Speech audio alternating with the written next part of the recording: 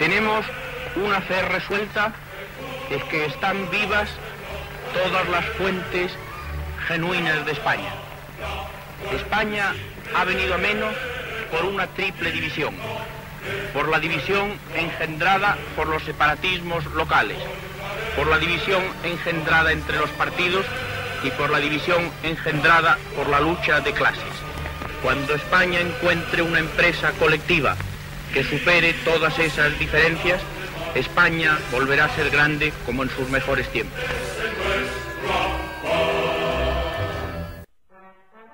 These were the words that rallied thousands of young men and women of all classes to join the Falange, the Spanish fascist party. But unlike in Germany and Italy, fascism was not a mass movement in Spain. It would constitute one of many groups in the Nationalist Front, including monarchists, Catholics, and traditionalists, and its doctrines would greatly differ from those of the other three. The Falange had always called for a revolution as a part of its doctrine and ideology, and it was not really considered right-wing by the nationalists, although the left did view it that way.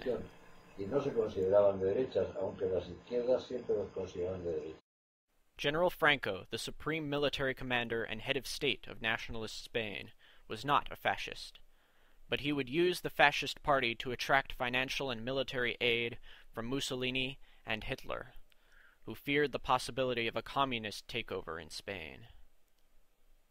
In response, Stalin sent military aid to the Republic to counter the threat of fascism. I hate wrong. But the pacifist, non-interventionist policies of America, France, and Britain, fearing the outbreak of another world war, would cause these nations to abandon the Spanish Republic. However, many of these countries' citizens who believed fascism to be a threat volunteered to fight for the Republic. Most of these volunteers were communists. All of these foreign interventions in the Spanish Civil War would complicate the revolution. The rest of the world has turned its back on you, okay? They refuse to sell the Republic arms, okay? These are capitalist countries. They're capitalist countries. And if you want their help, you have to moderate your slogans because you're scaring them away. Camarada Durruti, a los lectores del New York Herald les gustaría saber si ustedes, los anarquistas, se consideran a las órdenes del gobierno o si por el contrario están enfrentados a él. Se trata de aplastar para siempre al fascismo, y ello si hace falta a pesar del gobierno. Tal vez un día no lejano, este mismo gobierno tenga necesidad de los militares rebeldes para destruir el movimiento obrero. Luchamos por la revolución, no esperamos ayuda de nadie. Les mostraremos a ustedes, los bolcheviques rusos, cómo se hace la revolución. En su país hay dictadura.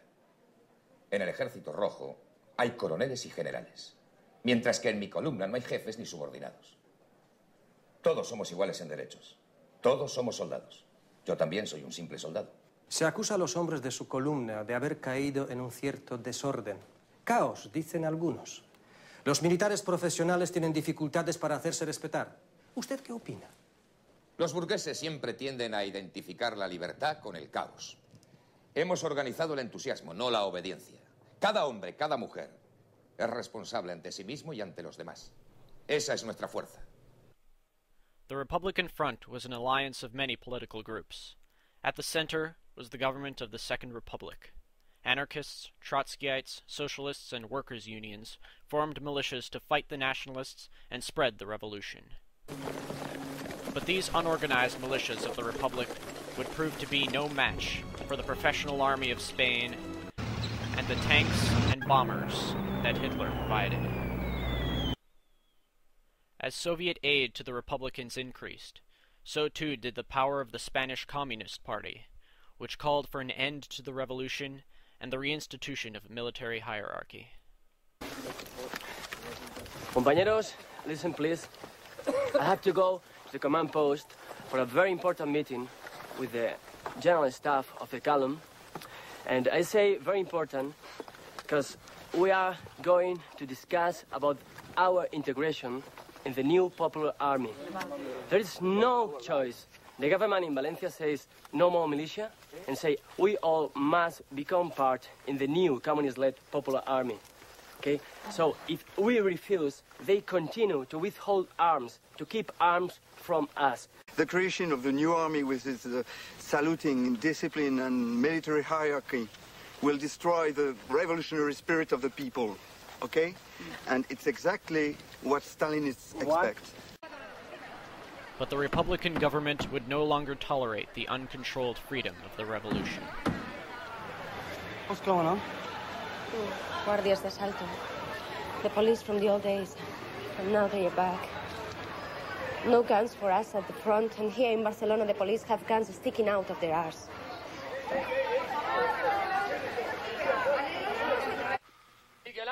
Those militias that didn't join the Popular Army were forcibly disbanded. Ahora el PUM es una organización ilegal. Su periódico ha sido clausurado y sus líderes han sido arrestados. ¿Con qué cargos? Conspiración con los fascistas. Y colaboración con Franco. ¿Usted llamaría esto conspiración? ¿Es esto conspiración, coronel? Sí. ¡Es mentira! ¡Sí, tú lo sabes, es mentira! In Barcelona, fighting broke out between communist and anarchist militias.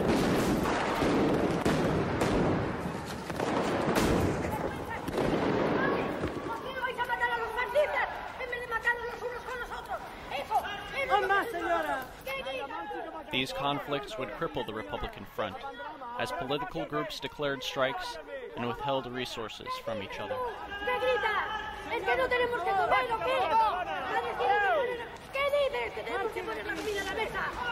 Este es el pan de cada día en la España de Franco, el que guardamos en nuestro granero. Los rojos mienten. Porque en la España nacional, una grande y libre, no hay un hogar sin lumbre ni una familia sin paz. In nationalist Spain, General Franco would consolidate the various factions by promoting the elements of tradition and instilling a sense of security in a time of chaos. Anyone who opposed Franco's regime would be labeled as a Republican. Some were accused of being communists. Others were accused of being anti-clerical. Whatever names these people were given, thousands of political prisoners would be executed by both sides during the Spanish Civil War. ¡Silencio, coño! ¡Todos quietos! ¡Me cago en Dios! ¡Estás loco!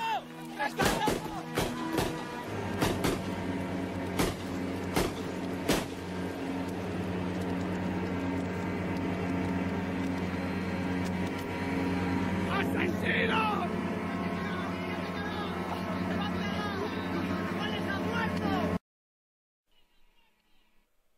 By 1939, the nationalists had won the war, beginning over 3 decades of dictatorship under General Franco.